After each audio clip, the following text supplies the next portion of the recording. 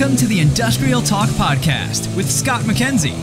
Scott is a passionate industry professional dedicated to transferring cutting-edge, industry-focused innovations and trends while highlighting the men and women who keep the world moving. So put on your hard hat, grab your work boots, and let's go. All right, once again, welcome to Industrial Talk, the #1 industrial-related podcast in the universe that celebrates industry professionals all around the world because you are bold, brave, you dare greatly, you're changing lives, and you're changing the world. That's why we celebrate you on this particular podcast. And if you can hear by the buzzy buzz in the background, sort of buzzy buzz, it was buzzy before. We're at Accruent Insights. Nashville, Tennessee is the location. Gaylord, this property is absolutely, they need Accruent. They have Accruent? They should, because I'm telling you right now, this is a property that's at the top of the property list. Big time. All right, in the hot seat, we have two gents, Eric and Meelad. Did I get Meelad right? Got it. There you go. They're with Accruent. We're going to be talking about this conference. We're going to be talking about all the stuff that Accruent is doing. Let's get cracking. Okay, I'm going to do the best I can and be able to call out your name and so you guys don't get confused. You guys having a good conference? Absolutely. You guys haven't been around since, like, what, 4 years or something? You haven't met with, this is like the user community, which is, this is cool. Yeah, and this is our first of second. We'll do this again next month. That's right. Yeah, it's going to be in your backyard. It's going to be in my backyard. Or, well, your island. Yeah. All right, for the listeners out there, we're going to start with you, Eric. Give us a little background on who you are. Yeah, so I'm Accruent's go-to-market solutions director, which is a fancy way of saying I'm our chief storyteller.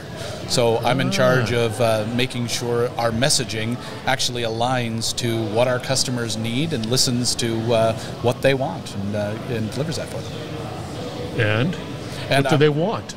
Well, that's the funny thing. They all want something different. That's right. But what they ultimately want is solutions to their problems, right? Absolutely.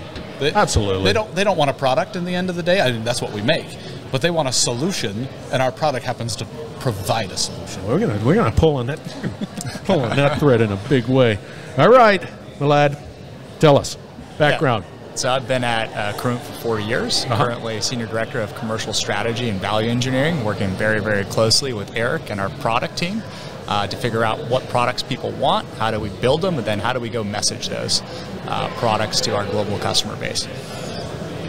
So you need to collaborate. So there's a bunch of tables behind us, and there are people chirping and pointing at the screen and all of that stuff. I'm sure there's some business happening there too as well. But that whole collaboration, that whole desire to know what your end user and what your clients need is that where you find yourself saying, okay, I'm hearing you, I hear what you're saying, so take us through that. So what we try to do at Accruent is really identifying customer pain points through their workflows. We identify, because we play, Eric sort of highlighted this earlier, so many different industries and verticals, we try to figure out pain points that are not just unique, but that we could spread across multiple different industries. A great example of that one late last year was energy. People in Europe in particular saw these massive spikes in energy usage, and not just usage, but pricing on that usage. Yeah.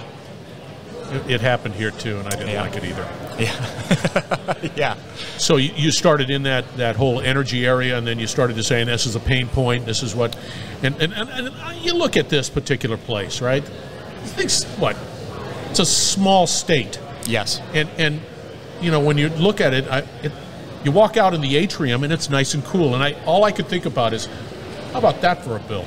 Yeah. How do we manage that, Eric? What do we do? Well, it's twofold, right? Because one is the cost of managing it, right? And the other part is the ecological impact of managing it. I live in the UK, and the problem is bad here, but it's even worse there. I like my local pub. We call it our local, right? The local pub where I go, their power bill before the Ukraine war started, for example, was £6,000 a month. which is actually pretty small for a pub, because pubs are huge. They have rooms, they have nooks and crannies. Been there since the beginning of time, that type of thing. Exactly. And contrary to popular belief, the beer is actually chilled there. So there's it is. for that. Oh, absolutely, absolutely. But I think the local went from 6,000 a month to 23,000 a month. Wild. And that impacted, I mean, obviously, that impacted everything for them, because they'd just come out of a pandemic. So now they've got to figure out how to manage all this energy cost that's new to them, as well as bring people in still. And it just happened, sort of. It's like there was a light switch that flipped and said, yeah, now we're expensive. And things have calmed down a little bit. But that's one end of it. The other end is, what if you're a big multinational that has hundreds of office buildings or even hundreds of retail locations? You've also got to think about how you're impacting the environment, because your shareholders care about that, your customers care about that. You know, you go into a grocery store, you go into a Kroger here, for example, and they've got signs up that talk about how they're saving energy because their customers care, and they're more likely to shop there because of it. I got to tell you. So how do you take, sorry, because my background's energy, I get all geeky on the energy side, because I remember it was like a light switch. See, this is what's sort of interesting. It goes up fast, but it doesn't come down fast. I guarantee you, when you graph it, it's like this, and then it starts going down like this, if anything. And then I pass it on to my consumer. And that doesn't make people happy. But you can't raise prices forever, right? And you can't raise them above what your competitors are doing. So you've got to balance that. So, with that said, okay, so we're taking this whole situation and we're saying, okay, we got this high energy price and it's all there, right? So how does the Accruent solution help with that? So it goes from reactive management. You can think about this with maintenance as well. You know, the shift from reactive to proactive, that really came with CMMSs, being able to understand when I should start scheduling my work orders. You can do the same thing with energy. The first step really is identifying the usage, not waiting to the end of the month, the end of the quarter, the end of the fiscal year if it's higher ed, to then start tracking, hey, what was happening with my energy and my consumption. But the closer you can get to real-time usage, the closer you can get to proactive countermeasures. I'll give you an example. Yeah. One of our customers, one of the largest big box retailers in the UK, ran our Observe platform to track energy usage, AOEM as well. And what they figured out was they were comparing site to site daily energy usage data through our graphical tools. And they saw one site was spiking significantly higher than the other one every night. They drilled into the why. Well, someone was leaving the floor lights on every single night. And these weren't LED lights, they were halogen lights, and it was a massive, footprint store. So it could have a huge, just that little shift, and with our Observe platform, we could actually, through the BMS system, automatically turn off the lights at night. You got an acronym, BMS. Building Management System. Got it. Right. Yeah, so with that integration, we could actually automatically set a trigger to turn off the lights at a certain set point or time. And that ended up stabilizing and having a huge actual impact with the way that they standardize their energy usage across stores. And that's bottom line value. Yeah. That's like immediate bottom line value. Is there still, Eric, inefficiencies that exist out there, not just from an energy perspective, just inefficiencies on how we manage our assets? And I always look at it in a way that, hey, I'm efficient. I'm inefficient here. I deploy some strategy.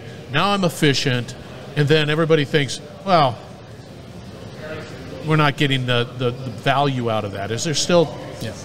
Are we still achieving some efficiencies? And yeah, and I think that there's even something that we've done recently, which illustrates that. So, for example, if you've got complex engineering products, like you've got, whether it's oil and gas, or you happen to maybe have complex air conditioning systems in giant high-rise buildings and things like that, all of those things have schematics and wiring diagrams and pipe diagrams and all of that. Having those available to people when they perform maintenance is essential. But what most businesses are doing today, and I'm not exaggerating here, they're still pulling down a paper plan. Which is out of date, by the way. It's always out of date, exactly. And they're using that, and they're trying to figure out what's going on, rather than having that electronic diagram available with all the notes that people have made on it, knowing exactly what changes have been made up to the moment, so that they don't, not only can they provide maintenance faster, but they can do it more efficiently. I'll give you a great example. So we've got a lot of, how do I call this without naming a name? Big box e-retailers that have warehouses. Yes. And these warehouses are 40 football fields long. Yes. So when they go to fix something, they have to have all of the tools they need, and they have to have all of the parts they need at the time that there's a failure or a maintenance issue reported, because otherwise it can take them 45 minutes to get to the other side of the factory. Sort of like this hotel. Yeah, exactly like this hotel. And then they forget something, or they don't have something. They have to go back for it and back again. So now you've taken a 45-minute maintenance and you've now made it a 3-hour maintenance. Yeah. So efficiencies can be found everywhere, but it requires the good usage of the data that you have. And that's the hard part, because people have so much data about these systems, about their assets, about things like that, but they don't know how to use it. And so they need a better way to have it presented to them. But Meelad, here's the reality. So we talk about data, capturing data, get more data. We want more data. All of that stuff. It makes complete sense, but it's pretty noisy out there, right? So how do we begin to take that data, that tsunami of data, and begin to say, okay, that's noisy. This is noisy. Let's move it aside. This is where we want to focus. What do we do with that? So it first starts at which assets, which are the most critical assets. Yep. So I'll talk about our Observe platform, which is our condition and IoT-based platform that can help manage. You're not going to put condition and IoT-based monitoring on every asset you have. You're going to probably centralize it to the critical few. The one that we see the most is HVAC, right? You talked about this, how cold it was in your room or in these massive conference rooms. Well, it's an incredible amount of energy. It's a very expensive asset. So that's one place where we're using an incredible amount of data to say, okay, well, how can we optimize that asset for you so you don't have to actually sit there and see the reams of data that's coming off this system.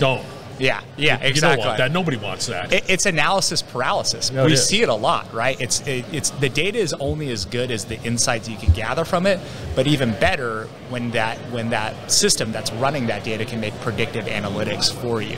So we'll use things like humidity, temperature, ambient temperature to actively do control set points of your HVAC unit to help optimize it. We've done this for big box retailers across the globe, and because it's such a high value asset, not only can you extend the asset life cycle of that, you can start to see really, really great savings on energy usage as well.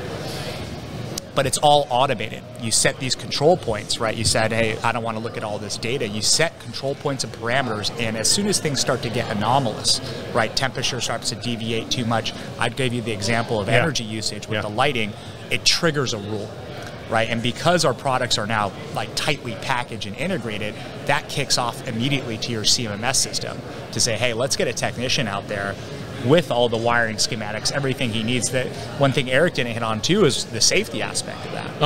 Right? Yeah. Massive. And I've been to hundreds of plants over the decades, and I've seen technicians write on felt tip pens on the inside of transformers, wiring schematics. I mean, it's life and death. We saw that. We also own Fluke, which is makes all the test and measurement equipment. Their big message was always safety, right? And it's critical for us too. If you don't have the latest and upgraded wiring schematics, you're potentially risking your life or your technician's life, who's going to go out there and work in service on this.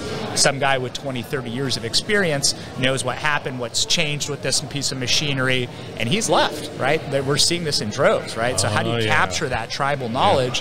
How do you document it, make sure that you have the latest and greatest revision to keep your people safe and also more productive? So with that, let's continue to pull on that thread. Now, we know that technology, this innovation, it's happening fast. It's just blistering pace. And it's great. It's exciting. It's somebody that likes shiny objects all the time, and I get distracted easily. It's a good thing for me. But are we talking about how to deploy in some of these cases with data, some of these cases with being able to access the information? Is that a use case for an AI type of solution? 100%.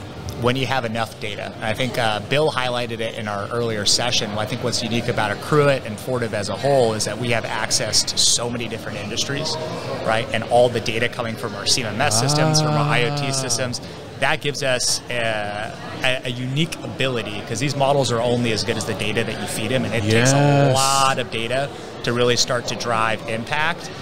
That's why you also want to get specific into a specific asset, right? You're not going to go provide AI ML on every single asset on the factory floor. You want to get really, really specific into a specific niche like HVAC, which is a common problem. Go ahead, add to that. Well, I think that I also want to add to that the future is in how that data is used. For example, I'll give you a great example. Yeah. So we have all this data that's anonymized, and so we can understand, for example, if you're trying to put something in a factory. I stumbled on the speed bump called anonymize. It's anonymous. Okay. It means there's no, sorry. I was like, yeah, I'm having a good, what was that? There's no names attached to it. Got it. Good. Thank you. But it is really useful to have, because what if you're a factory trying to make a decision on equipment? Wouldn't it be nice if you also had the data of the reliability of that equipment, so that you can make and future-proof your business? So you say, okay, I'm not going to buy from that manufacturer because we can see that manufacturer has a failure rate 20 times higher than this manufacturer, because that all goes to cost, because downtime is literally the most expensive thing, right? It is the killer of productivity. Yeah. That's a great point. So with that said, this is interesting, and you brought up a good point. So here's Fortive, the parent company, the mothership to a certain extent. But in that, you have just access to so many different industries. So is there an effort that's happening to say, yep, we have oil and gas across multiple, organizations, and so we're going to start painting this picture of being able to really understand not just the data, but also the location and all of the other nuances that come with that asset, and be able to say, yeah, you got this motor XYZ, and it performs well up north but not down south, that type of thing. Is that where we're seeing it sort of going? 100%. Like, I actually came from Fluke as an example. So you see this cross collaboration across operating companies a lot, but it's all industry specific people. So you want to talk about a mecca for maintenance people? Oh yeah. Fluke and by Accruent, Gordian, Service Channel. You have some of the best and brightest minds that you'll meet here at this conference that have been in the industry for decades, right, and have access to all that data, whether it's from actual pieces of machinery and hand equipment, or test and measurement equipment, down to the software that helps. It's gold. It is gold. It is gold, and we're in a very unique, it's amazing to work for a company that has all that expertise. Yeah, but see, I get overwhelmed, Eric. I can't. It's where do I start? What do I do? Who do I trust? All of that, and I can get just overwhelmed. So that's cool. It is, but I think that's also where people like our solutions consultant teams come in, right? Yeah. Which are it's the modern term for sales engineers, right? But really, what they're there to do is to help people understand what solutions will fit their problems. They're not there trying to do the hard sell, right? They're trying to get you to sign a PO or anything like that. What they're trying to do is understand what your problem is, and then bringing the best of breed solutions from across Fortive into that. So we've formalized that recently, for example, with Service Channel. Yep. So at the retail end, we now are in lockstep with another operating company, Service Channel, to provide CMMS into retail. Yeah. Now that still can use all of our instrumentation on the back end and things like that, but we sell it as a solution. It's not, you don't have to buy this from this person and that from that person, because what we're trying to do is say, here's a problem that exists. We're trying to solve the problem as holistically as possible without you having to figure out how to solve that problem. Mm-hmm. I don't want to know. I have a problem. I want it solved. I don't want to a certain extent, see how the sausage is made. Yep. Right. I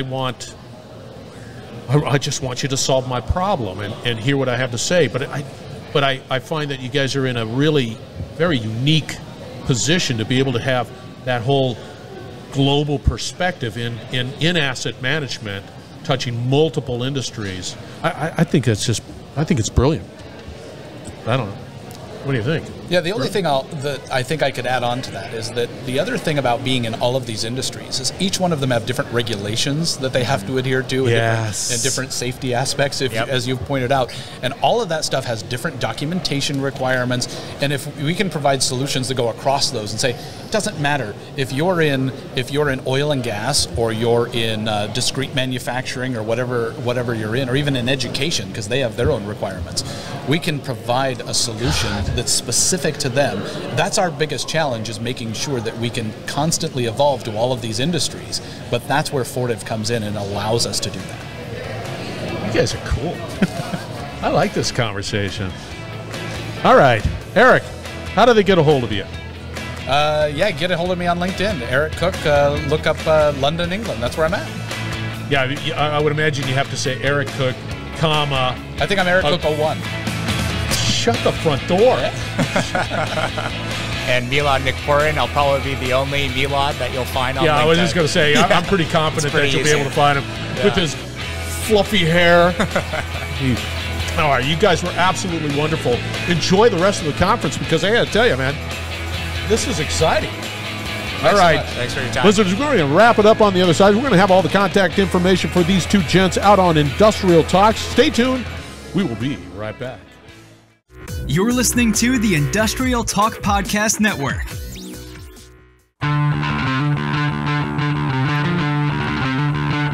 A hearty thank you to Meelad and Eric. Accruent is the company. Accruent Live was the event in Nashville, Tennessee, and love the spirit of collaboration that took place at that user conference. It was spectacular. Identifying the pain points across industry. What a just a rich area of just mining for solutions. It's fantastic. These two gents hit it out of the park, and you need to put this on your calendar for next year. 24. Make it happen. You will not be disappointed at all. All right, we're creating a platform that celebrates industry professionals. You want to be on it? You let me know. You just go out to industrialtalk.com. We've got webcasts, we've got podcasts, we've got other videos. It's all out there to tell the story, to educate, to collaborate, to innovate. Be bold, be brave, dare greatly. Hang out with these two gents. You'll change the world. We're going to have another great conversation shortly.